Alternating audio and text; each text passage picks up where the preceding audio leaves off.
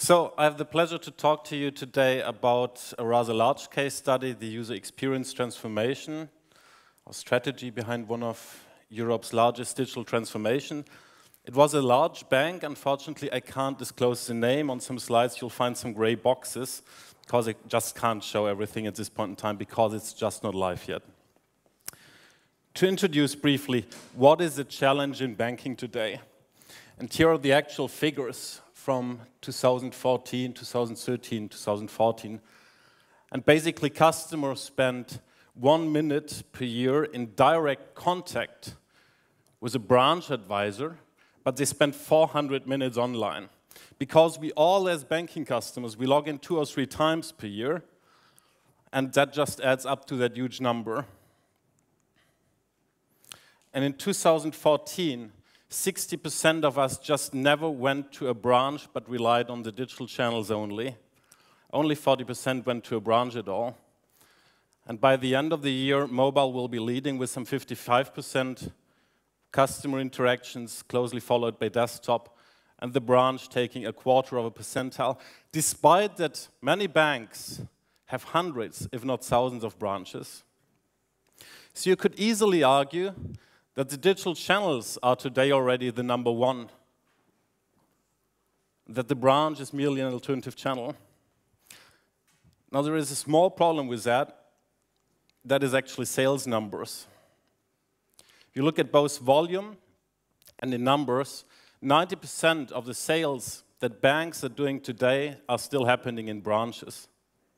So broadly, banks don't manage yet to make money out of their customers.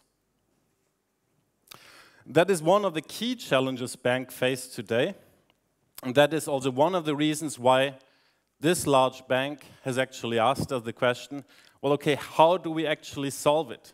What is a strategy and design approach to bring customers online, to engage with them, to sell something online, because they have to make the transformation from an offline organization to a digital one, because customers simply don't go there anymore. Before I go into the actual case, just a brief introduction as to the framework and approach we have been using, and potentially a word up front on why is digital so complex. And you have to get all these disciplines together, from strategy to innovation to product to marketing to user experience to technology to requirements engineering.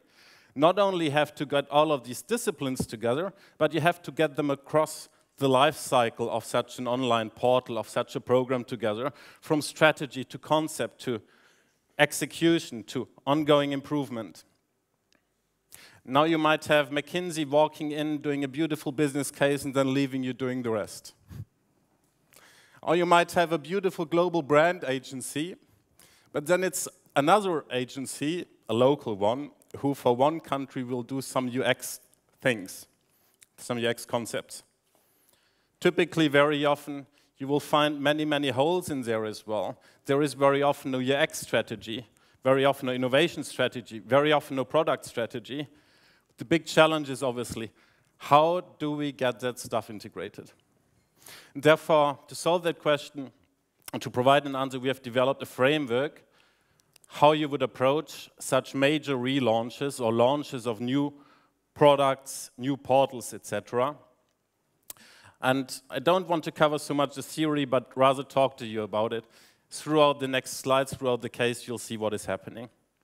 So how we approached it, we had a first 6-week phase, not to get the details right, but basically throw the stone in the right direction, to get the overarching guidelines correct for the strategy that this organization would need to put in place. And after it, once we got the big guidelines in place, we went on to a longer-term strategy track that would actually start detailing out that strategy and explain really what it meant.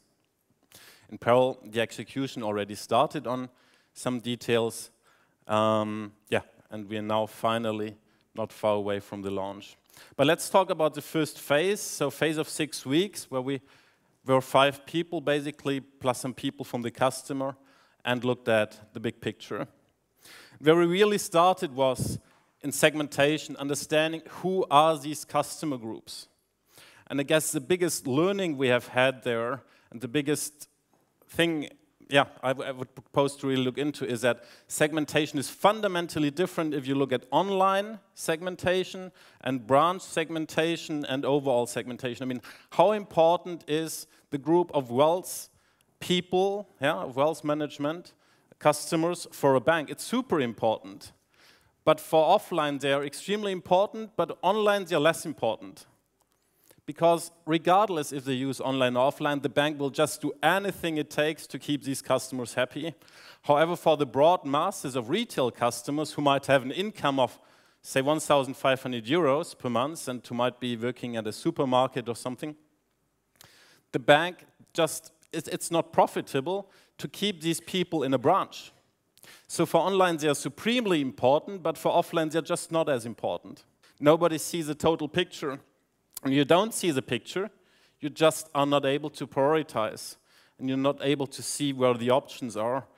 So what we did instead were we came up with one large printout that would cover all of the functional translation of what user needs and the business needs.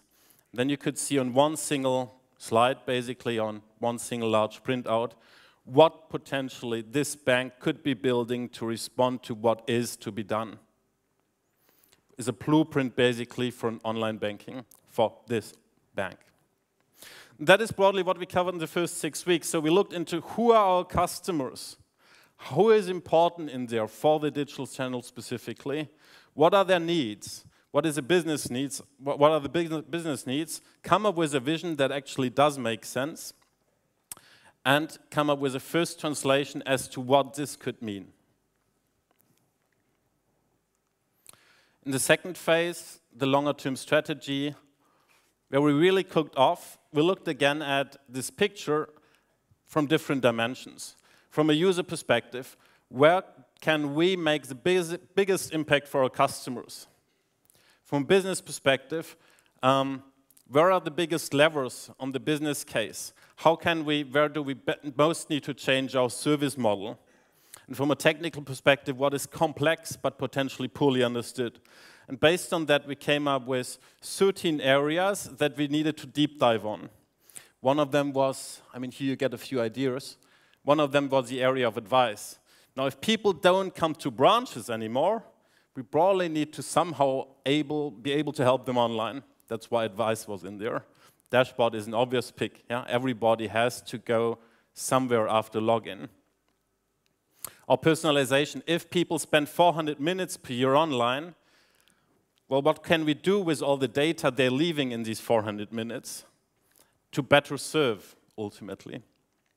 And each of these 13 areas was addressed in a sprint. And the sprint was basically a 2-week exercise, and a great strength of the program was that because it was so structured, we could simply repeat it all over again.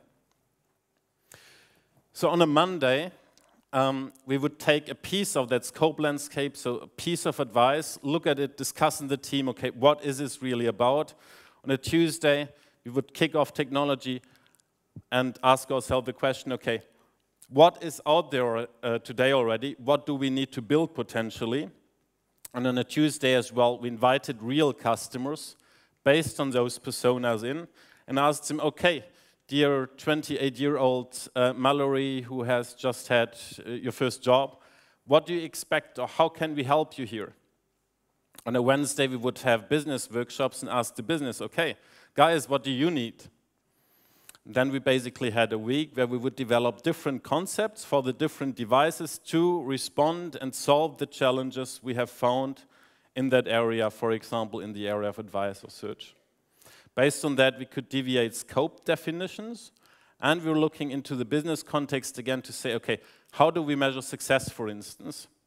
And back on a Friday or Thursday or Friday of the second week, we re-invited the customers in and asked, hey, here is at least a paper prototype or something clickable but very basic.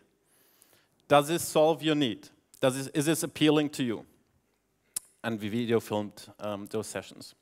That's how the sprint worked. Now here is an unusually complex cross-channel custom experience journey. That is about potentially one of the margin highest products of the bank, housing, credit, mortgage. Basically, we looked at, okay, how does this work out today?